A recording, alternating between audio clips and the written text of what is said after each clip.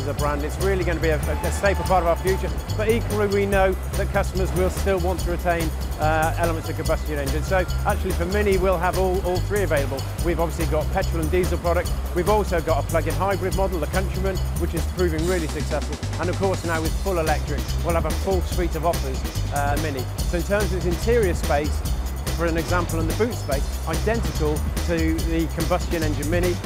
The overall dimension and size broadly exactly the same, and it rides and performs just like a Mini. So that's really the power of Mini being built within the same platform.